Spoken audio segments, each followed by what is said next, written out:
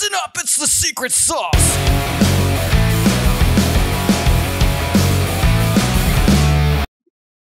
We have a section we like to call secret sauce. And secret sauce is, as a laundry owner, as a laundry business owner, do you have any tips of things that are working in your business, particularly with the commercial, the B2B, pickup, delivery, service, anything that is working really well for you that you think would work well for other owners around the world? Oh, yeah, definitely, man. So the simplest way would be you have to understand the nuts and bolts of your business, right? It may seem easy at first that, like what I told you earlier, that it's an easy business to set up, the laundry shop, right? Mm-hmm. But if you start to deconstruct it one by one, from operations, from the deliveries, from the machines, there you will see how difficult it is to connect each other. Right. But if you fully understand that, you will have a bigger picture on how to properly operate your business. So, for example, back then, I researched how to handle different kinds of stains, blood stains, food stains, oil stains, everything. How can I remove this completely and more efficiently?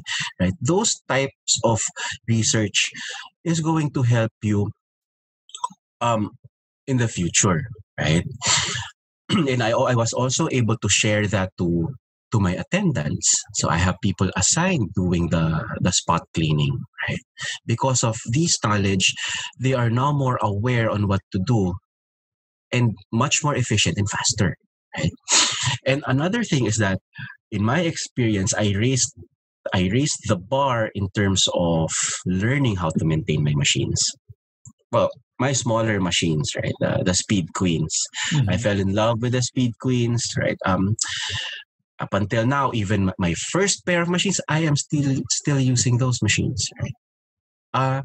What happened was, of course, you have to maintain your machine, and I have to pay for a technician back then. And the tech was really ripping me off.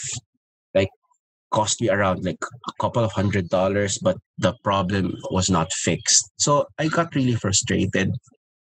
So what I did was I tried to learn it on my own. Observe what the techs are doing, how they dismantle the machines, and I even watched YouTube videos. So in a year's time, I was able to master how to repair it. Well, except for the wirings, I'm not an electrician. So, but the parts I do understand, how the series of the parts are connected to each other. So it helped me probably save on the maintenance cost. And even the parts, I purchased the parts directly from the suppliers in the States, right? Instead of buying it here from the distributor. Mm-hmm. So that also saved my cost. I guess that's also part of the nuts and bolts. Maybe you can also do that for controlling your expenses. If you want to focus, let's say if you're trying to save up for another machine, then try to cut some costs on some aspects of your business. What else? I guess in a nutshell, you really have to be resourceful wherever you are. If you're in the States or here in the Philippines, you have to think about ways on how to, work your way around these challenges. Challenges may be small, but if you're able to master it, those challenges won't be even challenges at all. Right? There you go. That's my secret sauce for you. That's just so profound. It's such great secret sauce. It's just such great advice in general to understand and know the nuts and bolts of your business. Because if you don't, you're not going to run an efficient business. And you talked about understanding how all the parts of a machine kind of go together, and because of that, you can do most of the repairs. Well, the same is true about your business as a whole, right? Understanding how the different parts of your business connect up together, and so when there's a problem, you can diagnose it and figure out where the problem is, just like in a machine. I think that's insanely good advice. And I don't think that we've gotten that advice yet. So that is, really, really solid secret sauce. Thank you for Yeah, I'm sure some of the folks are doing that in the States also, because it's, I think for me it's very simple that you really have to learn it, especially if you're really into your business. You really have to do it, right? Unless your laundry business is not your main business, so I guess you really have to get a service person on that. I used to buy broken machines and I play with it. I try to revive it, and I come up with a couple of successes already. Nice.